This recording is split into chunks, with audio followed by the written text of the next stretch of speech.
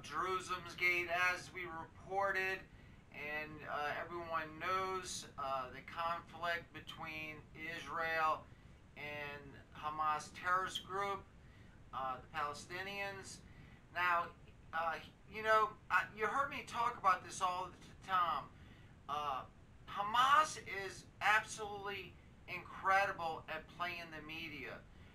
You ever notice a lot of the videos come out with little children throwing rocks at Israeli big tanks, and it looks like the big guy is beating on the little people and stuff like that. They don't show the Hamas terrorists going under their tunnels and killing Israeli citizens and stuff like that. I wanted to reveal something to you. Okay.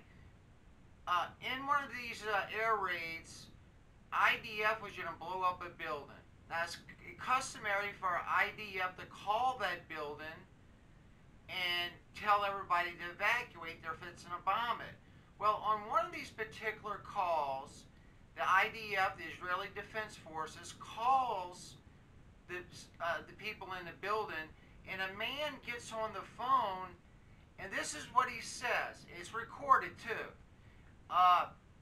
This is how it goes. It starts out, the IDF calls the building, a man answers, and the IDF was saying you need to evacuate the building, we're fixing to bomb it, because Israel is concerned about civilian deaths.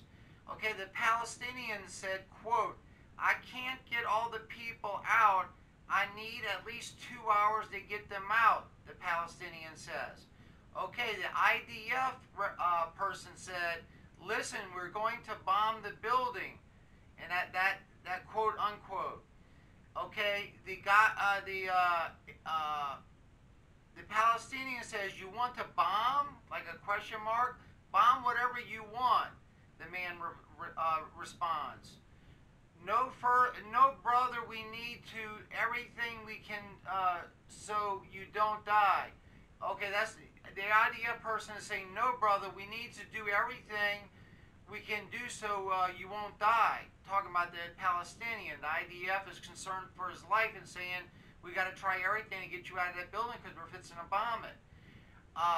And then the Palestinian man answered back, we want to die, end quote. And then the IDF person says, but you have a responsibility for the children's lives. The Israeli pushes back. That was the IDF's quote. Okay. Now the Palestinian replies, if the children need to die, then they will die. The Palestinian says. And then the Israeli IDF representative says, God forbid, what do you want to, what do you want to die? The soldier asked, the IDF person. And the Palestinian man says, this is how we reveal your cruelty.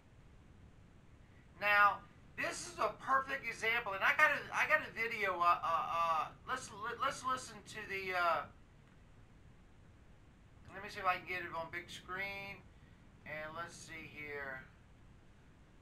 Hold on. Oh, here you go. I hope you can see the screen.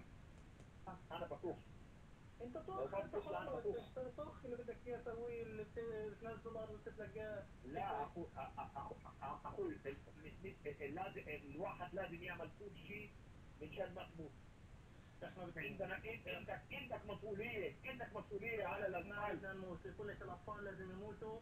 لا سمح الله بدك تكشف عشان تبين بشاعتكم. Okay, now people, this is a perfect example. You have an IDF soldier, an Israeli soldier, pleading with the Palestinian man that he's telling him, you don't want to die, brother. You don't want to die. We're going to bomb the building. Get out. And he says, well, the children, how does it quote again? Let's go over to quote again. And I want you to really listen in on this. The Palestinian, I can't get all the people out. I need at least 2 hours to get them out, the Palestinian says. The IDF representative says, listen, we're going to bomb the building. The Palestinian man says, You want to bomb? Bomb whatever you want, the man responds.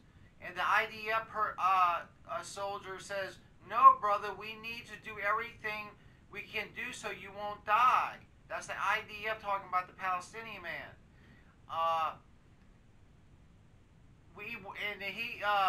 And then the Palestinian man replies, we want to die. And then the IDF representative comes back and says, but you have a responsibility for children's lives. And then the Palestinian person says, if the children need to die, then they will die, the Palestinian says.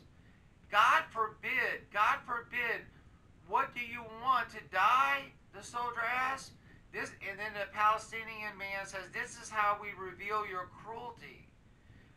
Now, when they launch rockets, they do it in buildings known to have women and children and stuff like that. Because they want that. They want the publicity that brings. Here's Israel, modern tanks, modern bombs, modern jets. And they want them. I mean, you heard it. You heard it in the conversation. You heard it in the conversation. Absolutely incredible. But they're the best at playing the media. Because everybody came against Israel, and the Hamas group started it. You know, Israel can't be held hostage from what the world wants. You know, Israel has to defend itself. It has a right to defend itself, regardless of who goes against them. And now, you know that we went over Ezekiel 38. Now, I'm not saying Ezekiel 38 is for this time. But one day, all the nations are going to come against Israel. And God's going to prove to Israel that God is their protector, not any other nation. Now, God wants other nations to help Israel. But God is ultimately the protector of Israel. He's called the Holy One of Israel for a reason. I just wanted to give you this short, brief video to show you. I came across this video and I found it absolutely appalling how they use the media and disregard of life, any age, and IDF calling the buildings prior to bombing them to get the civilians out and get the people out of the buildings. How many wars or conflicts have you heard that one of the countries calls the opposing country and said, we're going to bomb this building, get out? It's unheard of. It's unheard of, really. And Israel knows what they're doing, their tactics, but the whole world comes against Israel, and they get pressure from the whole world to bow down to the world's pressure. It's a shame that people, like in New York, they had some rioting for support of the Palestinians. And the only reason that the United States is a superpower and have been blessed is because we helped the Jews in World War II. That's when the dollar became the currency of the world. We were known as the #1 superpower after that, and God watched over our homeland. I showed you the scripture many times. I will bless those that bless thee and curse those that curse thee. That's God talking about Israel. Well, I just wanted to get this out to show you a bit of reality, how the Hamas, the terrorist organization, plays the media, and how they have no regard for life, even their own. With that said, you're watching and listening to another broadcast of Jerusalem's Gate. We love you. We see you on the next broadcast.